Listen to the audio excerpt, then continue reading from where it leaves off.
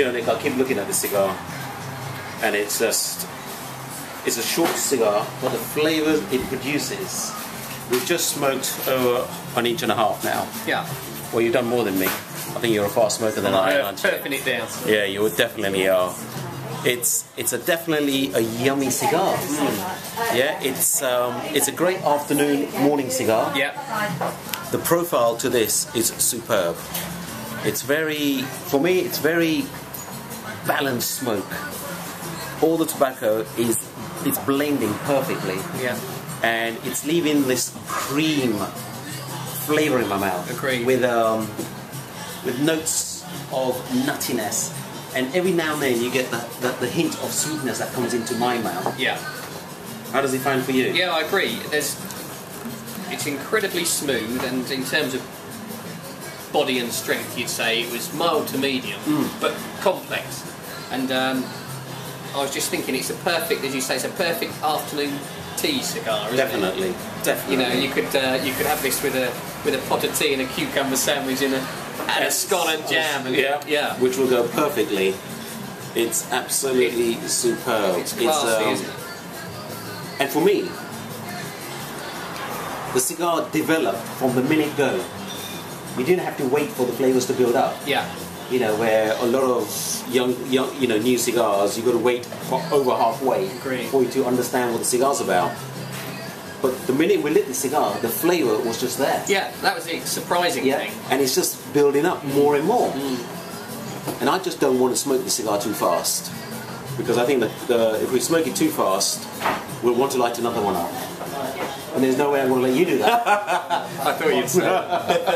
Tell us a bit about the history of it, though, because it's incredibly popular pre-launch because of the original Flor De Cano, isn't it? Well, the original Flor De Cano short Churchills, which were made in the late 80s, early 90s, only a small quantity of boxes were made. When they were first made, they didn't smoke that well.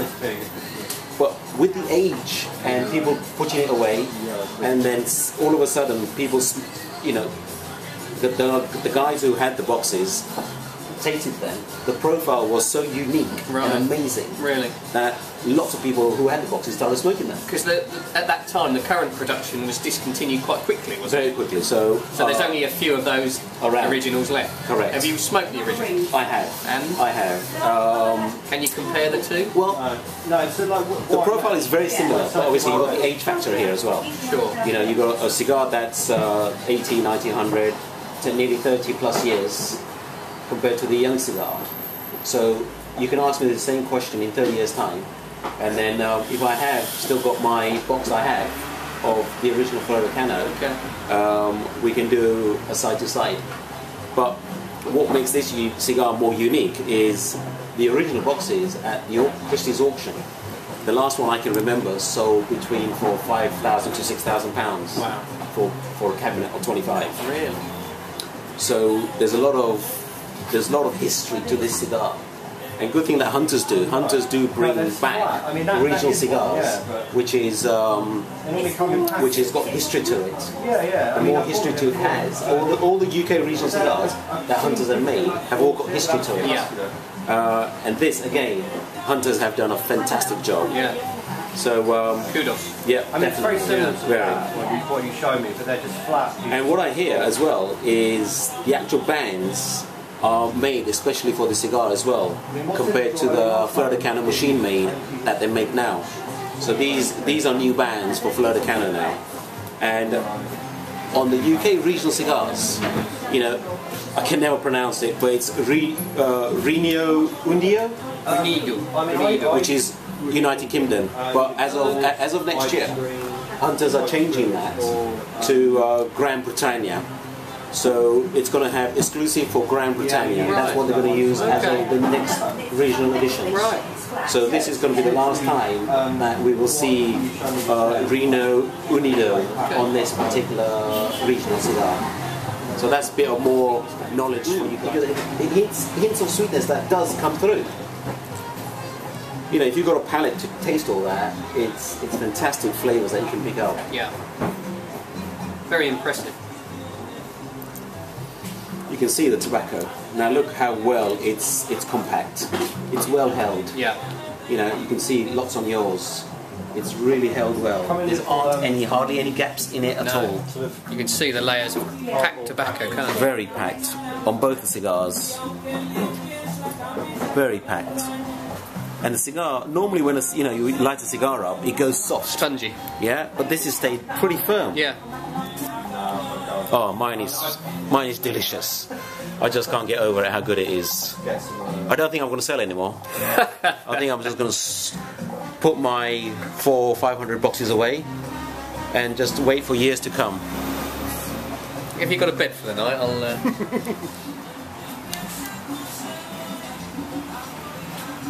Well, this cigar for me is fantastic. And guys, I'm not just saying this. This cigar has proved to be, it's lived up to its length of time that we've been waiting for. It is absolutely a phenomenal cigar. And as a new, young cigar, it is smoking fantastic. Absolutely superb flavors. And all I can say that it's going to age phenomenally superb. The flavors are very intense now. Yeah. You know, really built up with strong, very balanced smoke. You smoke far more than I have, Nick. You like coughing your cigars, huh? It's too good to put down. It is fabulous, and as you say, just developing now towards the end. Still nothing harsh about it, but No. just perhaps a tiny bit extra in terms of strength, would you say? Definitely. But very smooth, and as you say, just a wonderful cigar. Very consistent as well. Yeah. And it leaves a lovely flavour on your palate. It like cleanses your palate with it's just cream in your mouth. It's like taking a bar of milk chocolate, which is very creamy. Yeah. I wouldn't say dark chocolate because it doesn't have that dark chocolate intense taste to it. There's no bitterness there. No, at all. It's a little bit of tiny bit of sweetness. It's a sort of caramel cream sweetness, isn't it? Yeah. Definitely that caramel taste. Yeah. Wonderful. Well, appreciate the chance to test it with you, my friend. It's great to, well, you've come on the right day. I don't know how you managed that. Perfect timing. Yeah, but you absolutely queued the right day here. You know, and I thought I'll be the only one to sample these first. I have impeccable timing, Adrian. You have, definitely. Again, great to share this with you, Nick. And I'll let you know when we get the next regional in. Please do. Or you can plan it around that. Well, guys, thanks for watching, and everything we have said about this. The only way you can know is if you're lucky enough to get one of these boxes or a few, you'll know exactly what we've experienced.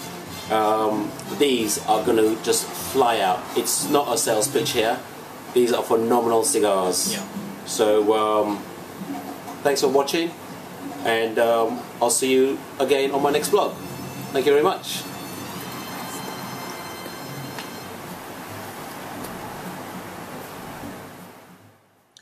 Wow, that was one amazing tasting for the Flor De Cano short Robustos for the UK market. I'd like to thank Nick Hammond for joining me on tasting the first Flor De Cano for the UK market. Thank you, Nick, and I hope you enjoyed it as much as I did. Thank you for watching. Hasta luego.